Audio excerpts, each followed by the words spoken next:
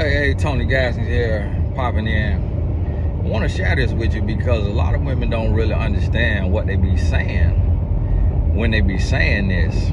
And I hear a lot of ladies say, oh, well, Tony, you know, I got this guy, I'm talking to this guy, he's real nice, but he's not financially stable. Or he's not where I want him to be financially. And you have to understand what financially stable really means. Financially stable doesn't mean that a man makes $1 million. Financially stable doesn't mean that he makes 100,000. It doesn't mean that he has $1 million in the bank, or 100,000 in the bank, or 10,000 in the bank. It doesn't mean that he has good credit. Doesn't mean any of those things. Let me tell you how to tell if a man is financially stable, and then help you understand the type of woman that a real man is going to choose in this day and age. A man who is financially stable is a man who is ambitious and hard working, and he spends less than he earns. That's all financially stable means. Because if a man spends less than he earns and he is willing to work, he will never go broke. See, a man could have $1 million in the bank right now, and he could make $1 million a year. But if that man spends bad, he will go broke. And that's what women get wrong. They get this, they see this man, they get this man, he make good money, but he spend way more than he make. So what happens is, those of us like that, we always going broke. Now you got to be able to work now and keep making it. But not every man is in that kind of industry to where he could keep working and keep making it. So guess what? He ends up going broke. So to the women who watch this, when you get ready to choose you a man, and I'm giving you the cheat code now. The thing about it is, I know y'all don't listen. 90% of you do not listen, but I'm giving you the cheat code. Do not worry about the man's job. Don't worry about his job. Look at his character. Does he curse? Does he get drunk? Does he get high? Does he gamble? Does he smoke? Does he watch porn? You give him a credit score. Is he a man of God? Give him a credit score. For everything he does right, you give him plus points. For everything he does wrong, you give him minus points. And you set the point value based on how you value it. So if a woman tell me she an atheist, negative 1,000. If she get drunk at the party, I might give her negative 100, negative 250. If that's occasional now. If it's every week, okay, negative 500. If a woman tell me she smoked, negative 500. If a woman tell me she gamble, negative 100. Depending on the level of it. If it's play, $5 here, $10 there, okay. Ain't nothing crazy. She'll get that up. But she spending a check, oh, negative 500. Gonna spend the kid college fund. See what I mean? If a woman say she a woman of God, and I can see it in her character, how she live, okay, plus 1,000. Don't smoke, plus 500. Don't get drunk, plus 500. Don't curse, plus 100. You see what I mean? You give a credit score. And when you choose a man that got character, he need to have character. that kind of encompasses almost pretty much everything. But inside this character, I mean, he's kind, he's patient, he's understanding, he's ambitious, he's a man of God. That's what I mean by character. If a man got character, and no man gonna have it all, but if a man got character, you can work with that. You got something. One thing you got to understand about a man that's willing to work, ambitious man that's willing to work. If the man willing to work, man, he's gonna budget his money. He's not gonna go broke. But I'm gonna tell you something. The one type of woman that a man finna choose today is a woman who is not caught up on finances. A man is looking, a good man, he is looking for a woman who values his character more than his money. So if you give a good man a hard time because he is a janitor, or he is a mechanic, or he works in customer service, and he busting his butt, he getting his degree, or he working on a trade, he's starting a company on the side that he can eventually transition to, and you give him a hard time because he's driving a beat down car, and that man gonna leave. A good man now. And what you have to realize is, the thing a good man will do today is, because there's so many gold digging women, it's becoming a thing, like a public thing, like women talking about and bragging about and preaching. Make sure he got money, because he gonna cheat anyways. That mindset let a good man know that you jaded, you broken, and you have not healed. He don't want you anyways. If you want a man because with money because you think every man gonna cheat, you're not worth marrying. Good man don't want you. You're gonna get a dog who gonna give you HIV, give you rabies. That's what you're gonna end up with. I'm trying to tell you. Listen to what I'm telling you. You're gonna end up with rabies because you're gonna attract the dog with that mindset. Point blank period. Point blank period. Or you're gonna get you one of these down low men that's bringing that thing right out of another man's booty hole, unprotected, and come putting it right in you, giving you that fresh urinary tract infection, just like that. Listen to what I'm telling you now. It's only two types of men: grown boys and grown men. That's it. That's it. So understand this right here now. A good man with ambition and character, he'll work 3 jobs if that's what he got to do to provide. He will work 3 jobs.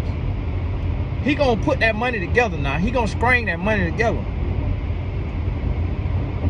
See, the man who got money, that you going after that got money, that's all he focus on, and he think he God gift the woman because he got money. Oh, that man will get laid off, and he'll sit there. He'll sit there because he can't get the kind of job he want to get. And now you got to get up and go to work after you just had a newborn. Because he'll sit there. Because you chose him based on money. Chose him based on money. Oh, this is a woman driving this here 18-wheeler. Look at her. Okay. I know as women do it, but I never really see them. That's pretty cool, that now. Now, no offense. Now, I don't trust a woman driving. Hey, call me what you want to call me. I don't trust her. Ooh, y'all looking. I do not let no woman drive me. Oh, Tony Jackson was sexist. Hey, call me what you want to call me. Y'all spatial reasoning is not good enough for me. No sirree, Bob. I got to be dead to let a woman drive me. I'm like, listen. Now, if you could beat me in basketball, you could drive me.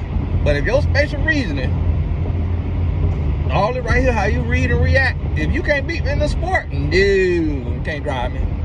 No, I'm driving her. Y'all forgive me. Y'all forgive me. I know the feminists that's on here looking for something to be mad about. Running to the blog right now. Only thing, you don't let women drive here. We need to cancel him. Hey, listen to me. One thing I'm gonna be with you is authentic. Now let me go back to what I was telling you. This type of man now, a good man, he could have a $500,000 a year job, and that man will pull up in a Honda Pilot on you, a Honda Civic. I use that name because that's what's behind me. That man will pull up in that Honda or that Hyundai on you, just to see your face. Just to see, and see, he pulling up to pick you up. You don't realize that he could see your face from 50 yards away, and you.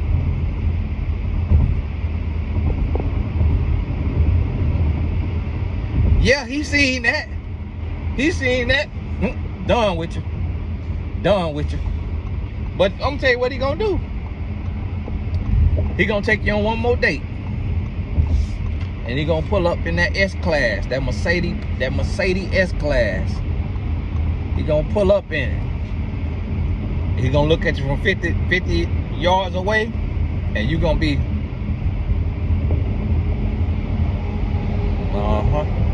yeah.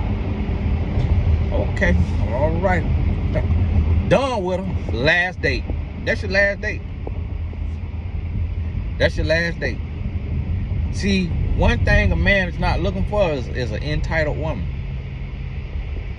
Or an ignorant woman. It's only, see, a woman with some sense, she's going to understand that a man's character is his currency. So hit his car. So they done blocked the road. So I ain't gonna scratch my son's wheels. So they done got an internal lane, and then now they got to get in the lane that's going straight. But instead of just turning and going up to the light and doing a U-turn, they blocking the lane, the turn lane for the rest of us, cause they trying to get over. Now I probably could get through here. Yeah, I can get through here. Yeah, I got through there. Sometimes you have more room than you think. The car went to Holland though. People just selfish. People just selfish. Don't be that person. Don't be selfish. If I made my mistake, I'm finna go on, eat my mistake. I'm finna go on, come on off the exit, come right up here to this light that I'm stopping at, get right in the turn lane, make me a U-turn. Now I'm going back to where I need to go. Now look, I could have did that before they did that. They still back there at the light. That's just a life lesson, just random life lesson that I throw in these here videos now. We talk about everything, life, love, and business. Understand that if you knew. So listen to me. What a man looking for, a good man, what he looking for today, is he looking for a woman who know what good look like when she see it. Because see, a lot of women don't know what good look like when they see it. So when you don't know what good look like, you giving value to things that have no value. You giving value to a man who got a 6-figure job, but he got 2-figure character. You giving value to a man with a Mercedes-Benz, when anybody could get in a Mercedes-Benz or any kind of luxury car you could get into. Only thing you can't get into any kind of way is like Rolls-Royce, Lamborghini, and you get in that too if you got cash, you got dope money, got scam money. You go get it cash now.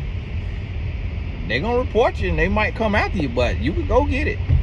So here women give value to cars. My first G-Wagon I bought, I had a 550 credit score. You see what I'm saying? Come on now. That's how we fool people.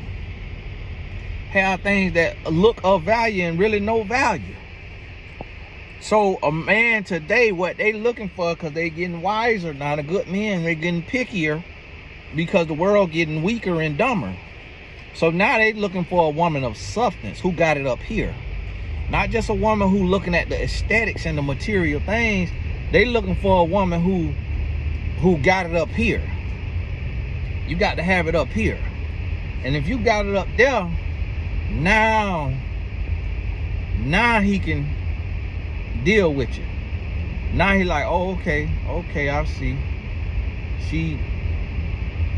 She know what really matters. She more into the fact that I'm a man of God than the fact that I'm driving a Honda.